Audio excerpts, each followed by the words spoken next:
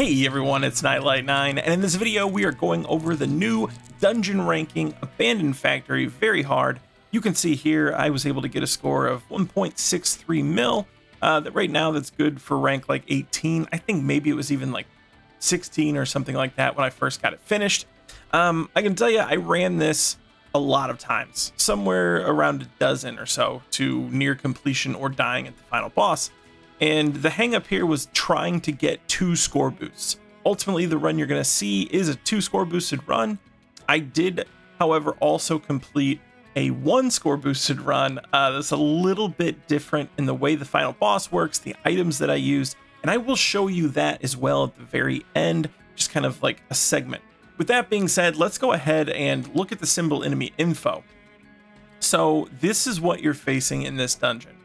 And kind of the way that I summarize this all is not too worried about Rufus because he's going to be the first boss that we fight in the path that I take. Other than that, everybody's either not weak to anything or weak to wind. So wind is going to be the primary element that we're focused on. As far as sigils go, Circle Sigil is the only sigil that I'm really worried about. One other thing just to kind of note is Primal Behemoth. He is kind of tough. He can one-shot you with his body slam. And so part of the build that I'm doing here is to kind of deal with this stuff up here.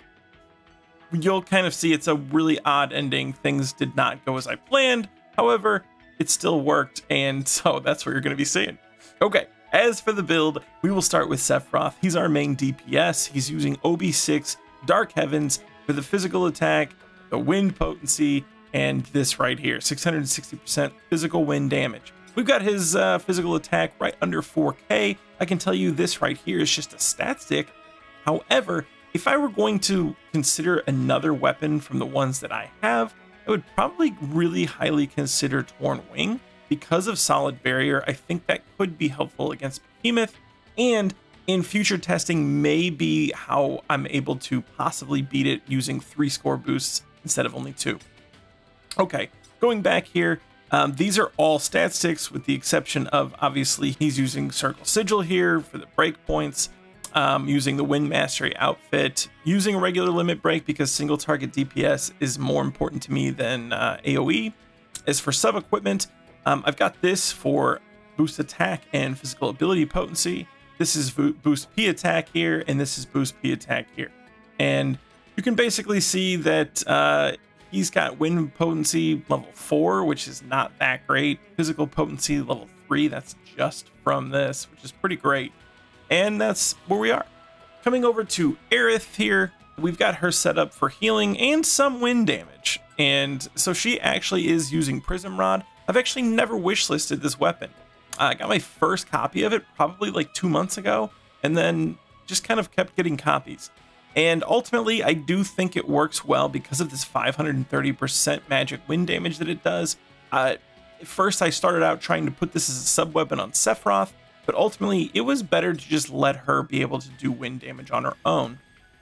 And basically, I thought that was important because a lot of these enemies, if you can DPS them down fast enough, you don't have to worry about a lot of the annoying mechanics that they have. Here we have poison removal because the second boss we fight, the dragon, will have a poison. If you do a lot of DPS, I've done runs, especially without a healer, where you can DPS him down before anybody dies with the poison. That's on you. There's also a buff that allows you to take 60% defense and poison resist. Again, could be helpful against Behemoth. That's on you. However, you're sacrificing a potential buff there to score, or wind potency plus 30%, and I'd rather have the damage there, so I didn't take that.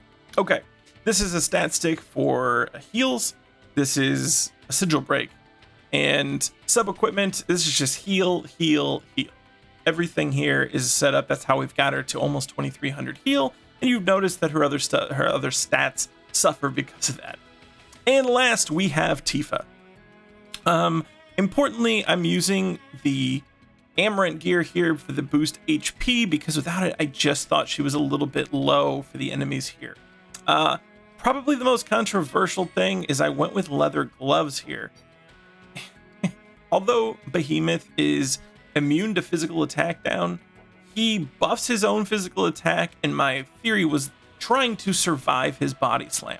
If anybody's played this already, you know that Behemoth does an AoE physical attack that lowers physical defense to mid potency. He buffs his own physical attack, and then he charges the body slam, and it does like more than 9,000 damage to each person in your party. I mean, it's pretty ridiculous. So I thought, okay, I'm going to go for the long game this time because I couldn't out DPS him with taking 2 score boosts before he gets that off. With 1 score boost, I was able to, which again, I will show you at the end. However, the thought was to use all the gloves. Did they come into play in this run? I'll be honest, no, they didn't, because some weird things happened. He did a move that I'd never seen him do, even though I'd fought him like 9 times previous to this run. Yeah, we'll talk about that. Okay, Sonic Spiral here with 500% physical wind damage. That's why we're using Motor Drive again, because you get more wind potency in this stage. This here, Somersault, is just for the debuff, because almost every single one of these bosses can be debuffed to some extent. All stat sticks with Circle Sigil Break. Sub-equipment, it just basically looked at what are the best stats, and I tried to give physical ability potency a plus because I don't have a lot of wind potency. Just the weapons that I have don't lend themselves to that. So this and Ultimatic here and Guide Gloves, those two are giving her a total of level 5 physical ability damage, which is better than, you know, only being able to get maybe this wind potency to like level 3, you know? Maybe I could have gotten it to level 4, but I don't really actually think I could have. So, or not without her other stats really suffering. So that's kind of where we are. That is the team. All right, starting off, we are going to run to the top right because we are going to face Rufus first, and then we're going to face the dragon, mostly because I don't want to face them later, and especially with the poison and stuff, I don't want to be dealing with that once he is stronger and a little bit harder to kill. We take the dog out first, just because the dog can be a little bit annoying, and because since we are still getting our stance to build up, this fight actually takes a little bit longer than some of the later ones do. So yeah, you know, you're going to have to actually kind of, you know, hit him a few times, so might as well take the dog out first. The only other thing that's noteworthy is that, I should have probably said this in team setup, but you do want to make sure that your circle sigils are Ruin Res as opposed to Ruin Rub Blow, because any of the counter mechanics in this dungeon will counter the physical blow, but not the actual Ruin Res. Alright, 65,600. Not bad for first one. Here, we're going to take the wind potency because 30% is a pretty good amount. Like I said, you could take the poison resist if you want, or the score boost, but I don't want to limit my damage just yet in this run.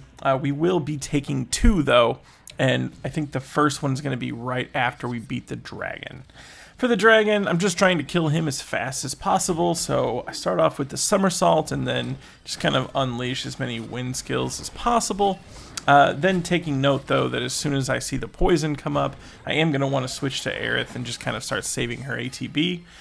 Another thing to note, though, every single time I've played this dungeon, which this is like my somewhere between 10 and 12th run, there's a weird lag that happens right after the poison breath.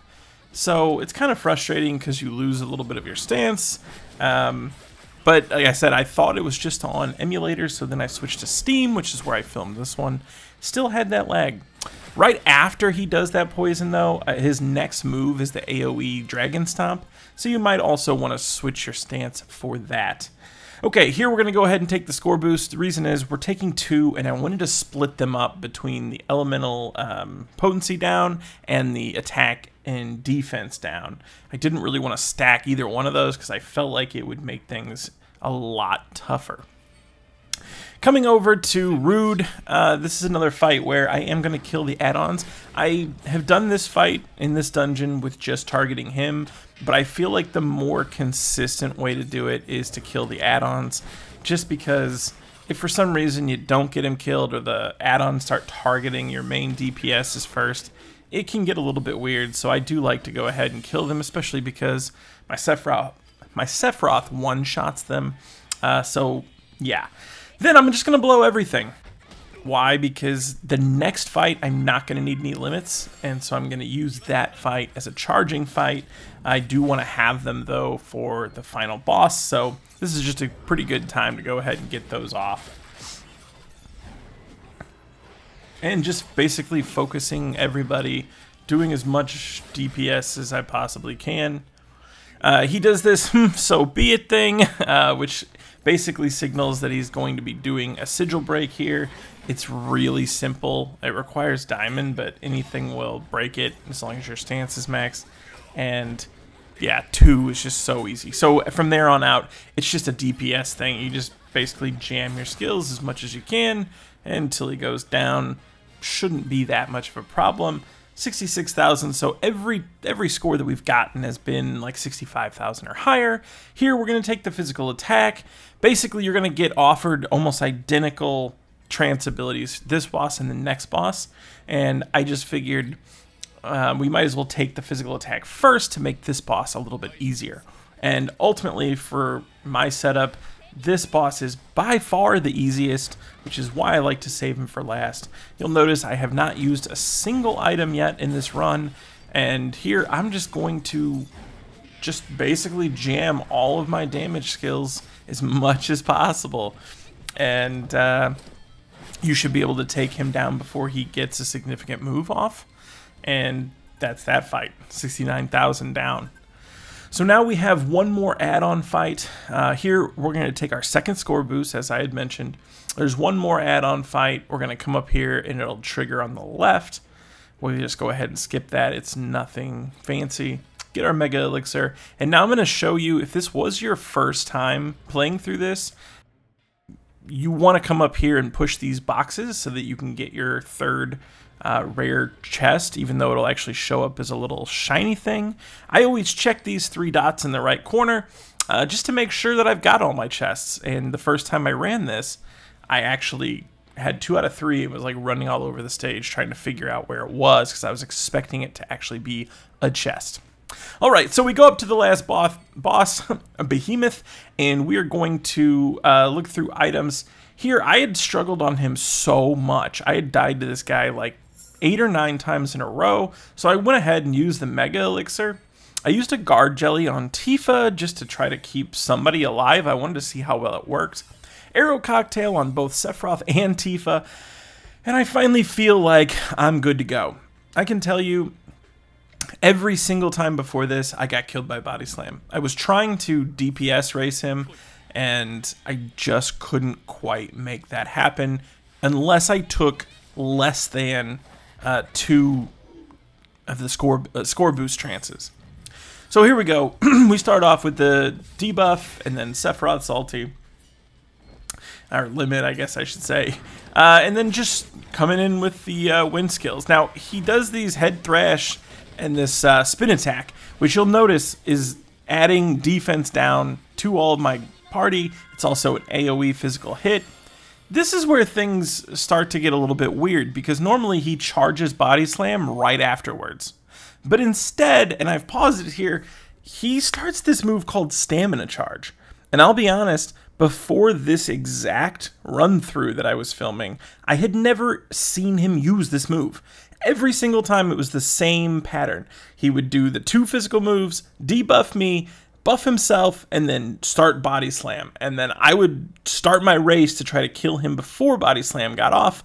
But this time, randomly, he threw a totally, like a curveball at me. So here he goes, Stamina. He recharges all of his health. And now I am like really confused as to what to do. And you'll see here, I even Omni Strike because I just basically forgot that it didn't work. And the only reason I brought it was to try to survive Body Slam, which he's skipped and it's not even happening. I'm not sure what triggered that. If like maybe previously I had done too much damage too quickly, and that's what charges, or that's what triggers the Body Slam. I don't really know. But you'll see here Tifa with that guard jelly. She's the only one who survives because he does start unleashing a lot of quick AoE moves in a row. And there you go. That is my best run, actually. And here you can see I am going to end up with an S+ and a score that, you know, I don't know, I don't think is that bad. 1.63 looks pretty good to me. Yeah, so that's that. And after this, I am going to show you just an alternative run because I did one more run after this one where I only took one score boost. Okay, real briefly, I'm going to show you the team setup for the second run through that I did. And really the only difference is the way the battle with the final boss goes. And again, I only took one score boost as opposed to two. And I changed a couple things with Tifa. One, her costume, we're using Guide uniform instead of Amaranth. And secondly, we are using Amaranth's claws instead of leather gloves. It's kind of weird the way the mechanic took place where he didn't buff himself and do the thing that I wanted, or I thought he was going to do. But anyway, this is the setup for that, and I will show you that fight now. Okay, so in this one, I did basically everything the exact same, except for I only took one score boost, which was the very first trance ability I was offered. Hadn't used any items up to this point. So I use a tent instead of the Mega Elixir, Arrow Cocktail on Tifa and Sephiroth, and that's all for the items. So using considerably less items this run, but only taking one score boost. So I was more confident that I could basically kill him, and you'll see what I was talking about with, you know, basically the pattern that he does here. So we start off, and this time I don't even have all my limits up. I was trying to get them, but I just couldn't. So he does his head thrash. He's going to do the spin attack. And by the way, it doesn't do you any good to try to cancel those out with your limits, because although you can cancel them, he starts them back up so quickly that you really don't have time to get hits in between, so you might as well just kind of go for gold here. And here we go. He's queued up Body Slam just like he did every other time. And I'm just realizing now that he actually didn't buff his attack, he only debuffed my defense. So my strategy with the leather gloves was actually completely wrong anyway. But there you see it. I guess if he reaches a certain damage threshold, then he will queue up the Body Slam. But like I said, if you're strong enough, you can kill him before that Body Slam ever comes off. So I just wanted to show that, mostly just because I think that that's an interesting mechanic that maybe you actually want to, like if you're around the same strength as me, you might actually want to hold off on your damage to get more time to kill him. Hopefully this helped you get an S+. Subscribe for future content if you're not already. If you are, I appreciate each and every one of your support, and as always, thanks for watching.